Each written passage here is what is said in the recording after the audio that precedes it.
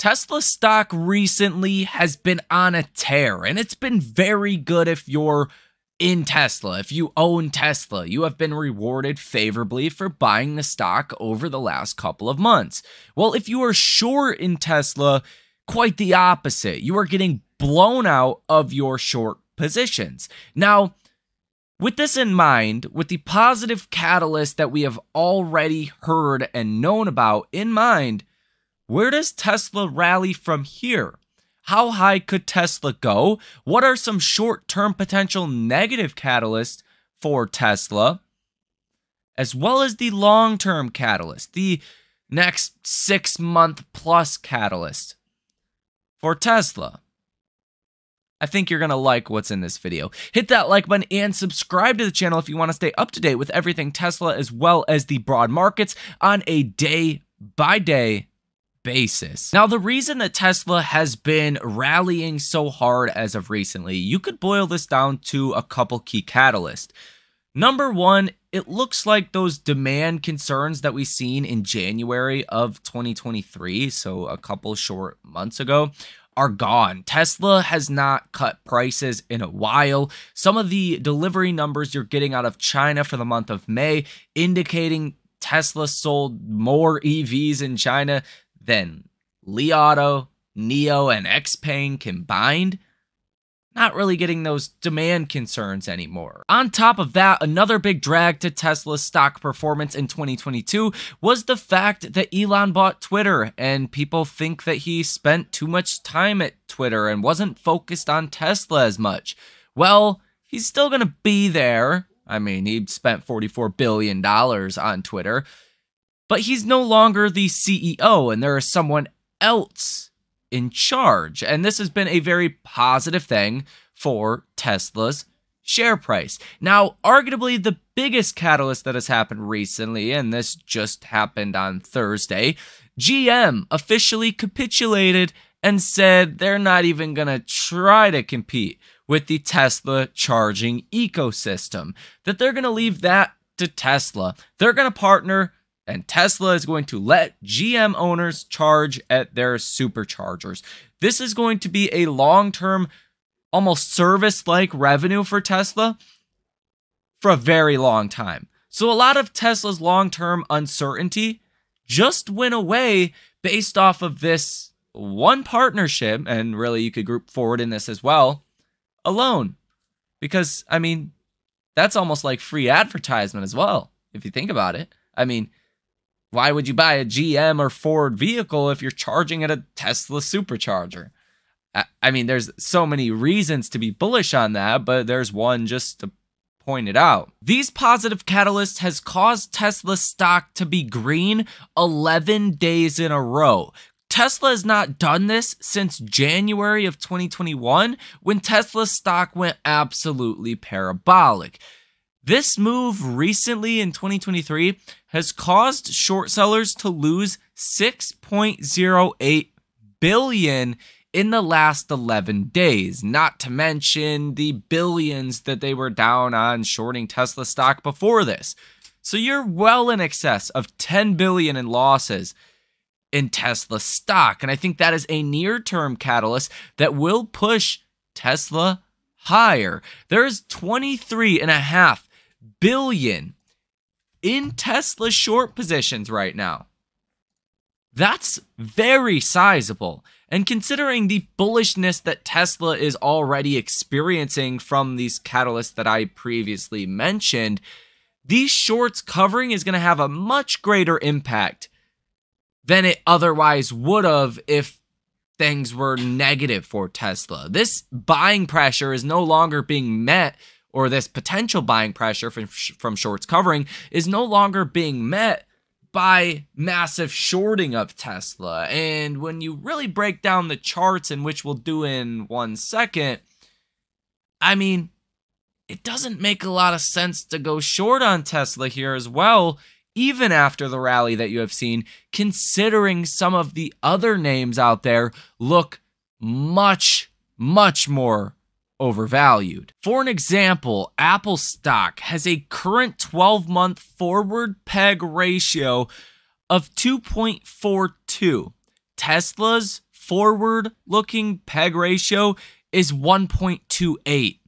Now, what a PEG ratio is in price to earnings ratio divided by the growth rate. So in Apple's PE is around 28, but their earnings growth is about 10%, whereas Tesla's PE is around 49. So Tesla's actually more expensive of a company, but Tesla's growth rate is around the high 30s to low 40% growth rate over the last year. So which one's actually cheaper? Well, Tesla's almost 2 times cheaper than Apple, even albeit the PE ratio is currently higher. That's because you're expecting more growth from Tesla in the future. So that means that eventually, right, 12, 24 months from now, if you buy Tesla right here, well, Tesla's earnings are going to grow. So really what you're paying for Tesla in the future is going to be a lot less than what you're paying for something like an Apple today. So you still have a valuation argument to be had here that Tesla's valuation, pretty cheap compared to other names. And I think that does keep short sellers at bay.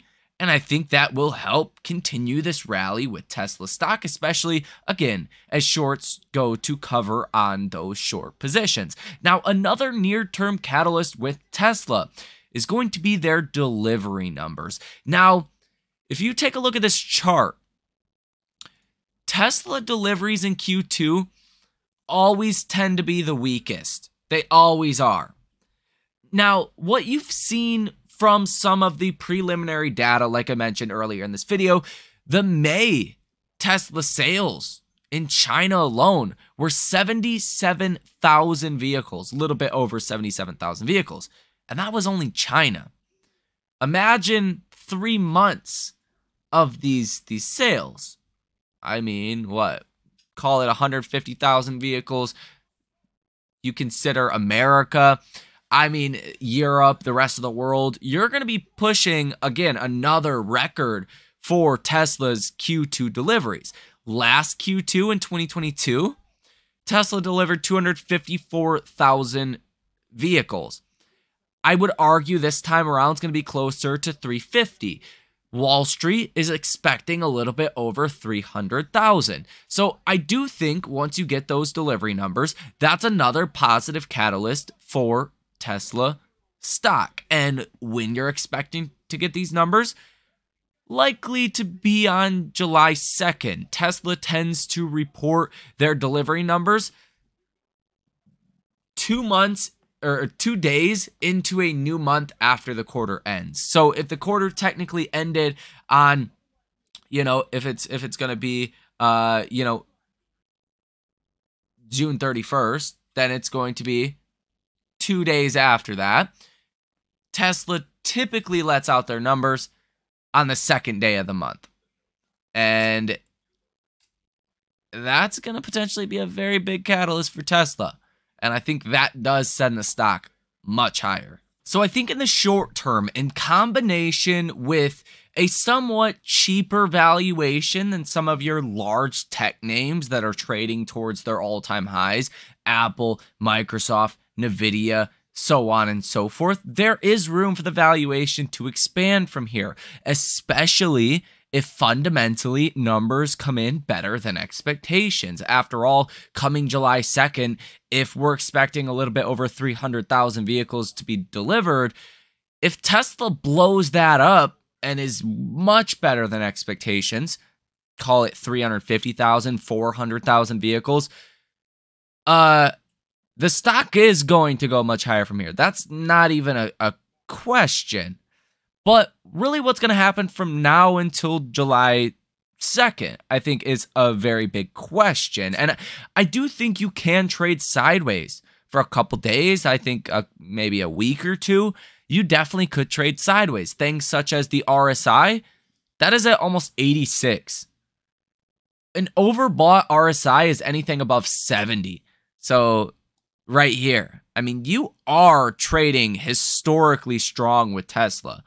So I would actually welcome sideways trading action to get the RSI to come down a little bit to give you that next leg higher. And that next leg higher could obviously be much larger. But from where I see it right now, I just don't see any negative catalyst over the short term here besides the Fed meeting next week potentially could be negative. Besides the inflation data next week could be negative. And we'll talk about that more in the longer term thesis of Tesla. And this could obviously cause problems for the EV sector, for the auto sector in general.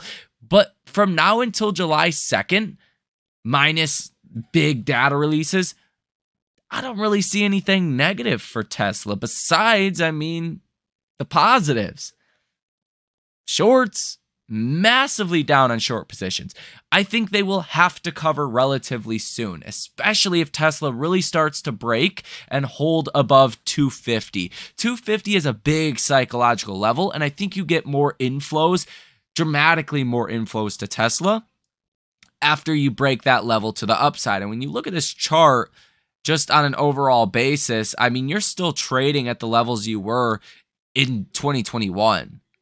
You're really not even close to those all-time highs still. You'd still have to rally almost 70% to get back to those all-time highs. Now, you're also above a longer-term downtrend. Now, this longer-term downtrend, you broke that 2 days ago, actually, and you basically gapped up above that. Another very strong sign that Tesla has more room to run here. And I think really in the short term, you're going to see more bullish positioning in Tesla. You're going to see some shorts starting to cover. And I think that does, from now until July 2nd, drive Tesla stock to about $300 per share. That's my personal opinion based off of the news that we have gotten, shorts covering, and more bullish positioning. That would be a rally from here of about 22%. Now, after July 2nd, if deliveries come in much better than expectations, that's where I could easily see Tesla around $350 per share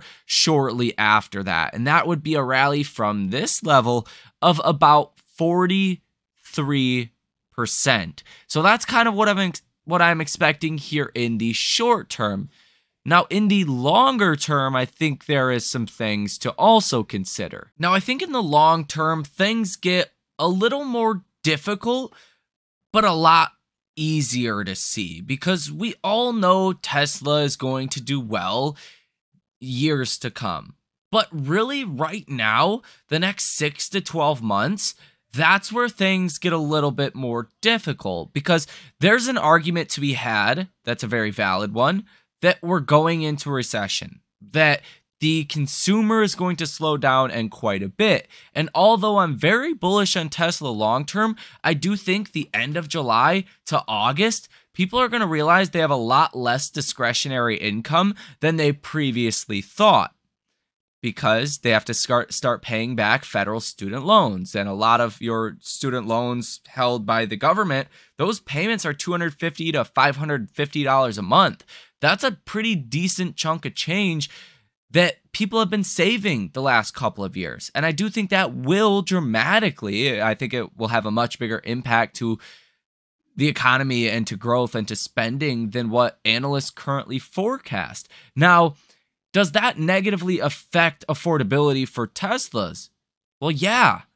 But at the same time, if you go into a recession, the Fed's going to cut rates, and that helps affordability for Teslas.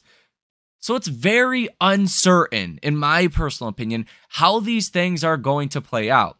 I think you can still expect obvious growth here throughout the rest of 2023 and 2024. I don't think longer term this is an issue at all.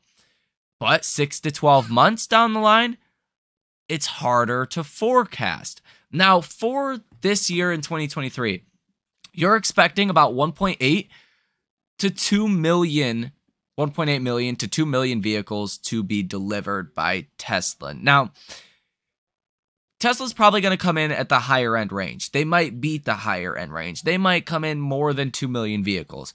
And that's going to be a very positive for Tesla now, obviously.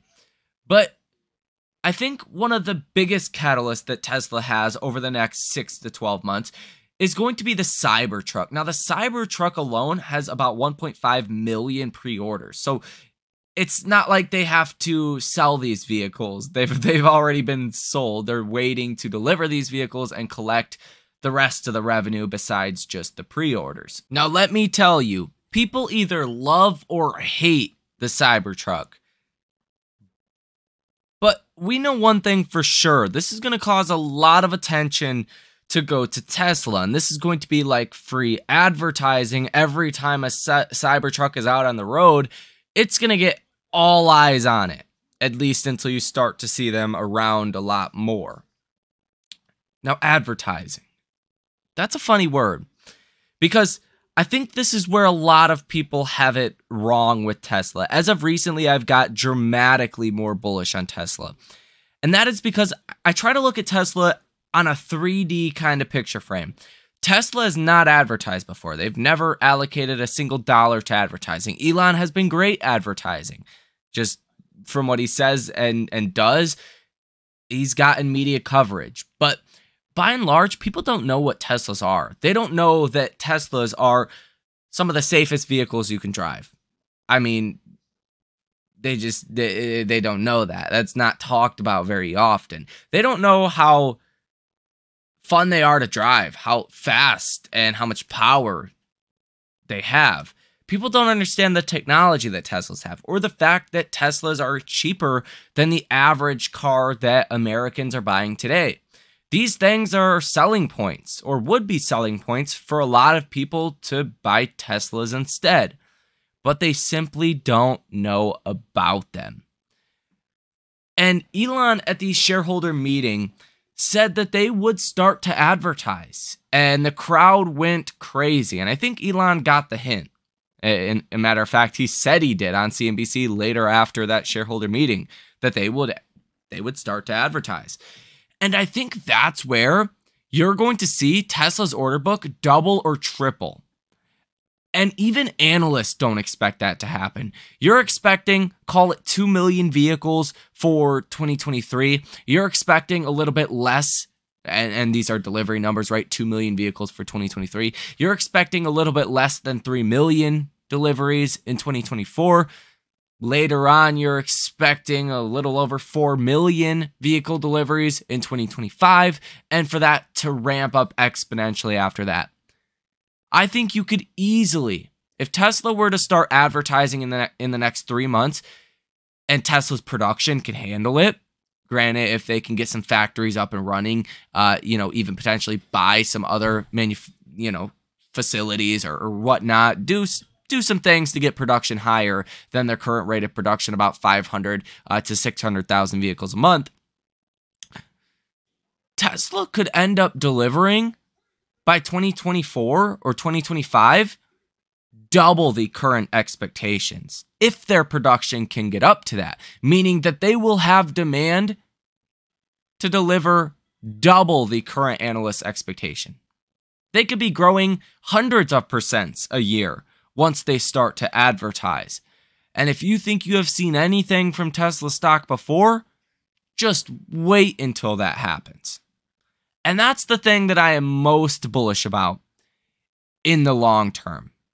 Now, obviously, recent catalysts have also been very bullish, like their partnerships with Ford and GM. That's something that's going to add billions and billions to revenue for years to come, and buying Tesla now is like buying the pickaxe and shovel industry of the gold rush, or buying Nvidia in the AI gold rush. I mean, they are like the pickaxe and shovels, and now Tesla is to the EV charging network. And after all, once you sell all these electric vehicles, people are going to have to charge them. So for a lot of different catalysts, I'm very bullish on Tesla in the near term for specific reasons, and I'm long-term on Tesla, or bullish in the long term on Tesla for other specific reasons as well. Now, Tesla's share price long term, I'm more in alignment with what Cathie Wood thinks. 2,000, 2,700 by 2027 looks pretty probable to me, but it could go higher than that. depending on their order book and how many vehicles they're able to sell, as well as how the taxi network does evolve over time, if that starts to become a reality, or Tesla robots, or Tesla solar, which, not to mention solar, is expected to grow over 100% in 2023. There's a lot of good things going for Tesla. And you could easily slap a $2,500 price target on the stock by 2027. If not, excess to $3,000 or $4,000. And we'll break down some of the actual fundamentals in another video. I'll say the next video, but we'll see. So if you guys want to see that next video and stay up to date with everything going on with Tesla as well as the broad market, hit that like button and subscribe to the channel. Let me know if you have comments, questions, or concerns down below in the comment section. Thank you for watching, and I will see you in the next one.